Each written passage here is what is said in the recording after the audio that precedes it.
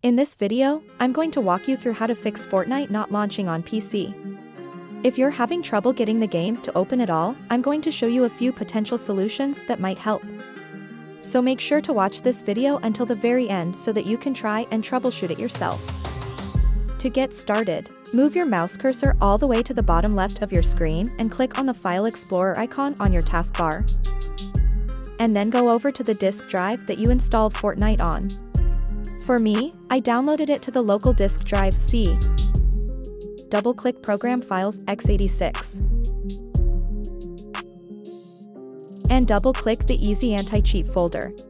And it will show you these files. So double-click the Easy AntiCheat application and then click Yes on the pop-up.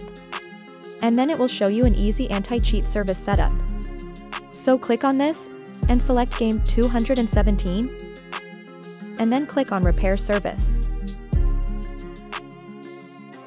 After that, click on Finish. So go back to the drive that you installed Fortnite on, then double-click on Program Files. Then double-click on the Epic Games folder. Then double-click on the Fortnite folder. Then double-click on Fortnite Game folder. Then double-click on the Binaries folder. And then double-click on the Win64 folder. And it will show you a lot of files that are associated with the game. So, first, right-click on Fortnite Client Win64 Shipping, and then select Properties. Go over to the Compatibility section, and what you want to do next is check these two. First, check Disable Full Screen Optimization, and then run this program as an administrator, and then click on Apply and click OK. And you have to do the same for these other ones too, so click on it. Right-click and select Properties. And then go over to Compatibility and tick these two options.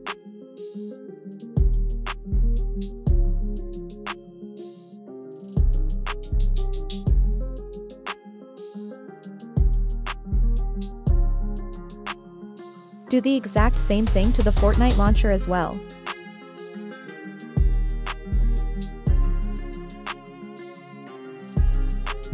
After that, try to launch your game. It should work fine and you will be able to play Fortnite. If it didn't fix your issue, then let's move on to the next solution.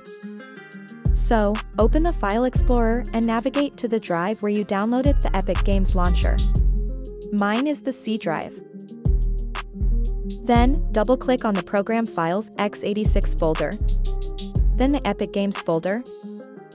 Then the Launcher folder. Then the Engine folder, then the Binaries folder, and finally the Win64 folder. And it will show you all of the files that are associated with your Epic Games launcher. So what you want to do now is click the Epic Games launcher, and then right-click and select Properties. And then go over to the Compatibility section, and then make sure to check where it says Run this program as an administrator. And then click on Apply. Click OK, and restart your PC. After that, you can try to launch the game, and hopefully, it will work just fine. But if you still face the same issue, then let's move on to the next solution. So go back to the File Explorer and then select the drive that you installed Fortnite on. Then double-click on Program Files. Then double-click on the Epic Games folder. And then double-click on the Fortnite folder. And then double-click on the Fortnite game folder. And then double-click on the Binaries folder. And then double-click on the Win64 folder. After that, scroll down and click on the Fortnite launcher and right-click and select Troubleshoot Compatibility. It will detect any issues with the Fortnite launcher. After that, click on Try Recommended Settings, and then you can click on Test the program. After that, click Next. And if this worked for you, click Yes, save these settings for this program. If you still can't launch Fortnite, then let's move on to the fourth and final solution. So the final thing that you can do is verify the game files. So to do that, open up the Epic Games launcher and then click on Library. And then click on these three dots right next to the game name. And click Manage, and then select Verify. And it will verify the game files and make sure that everything is as it should be. If you still can't launch Fortnite after trying out all of these methods, what I would recommend you do is completely uninstall the game and reinstall it back onto your PC. And also make sure that you are using the latest version of your graphics card drivers. So that's all I have for you today. If you have any questions about this whole process, please let me know in the comments section below. And if this video helped you out, please give it a big thumbs up and subscribe to this channel for more tutorial videos like this one. Thank you so much for watching, and have a good day.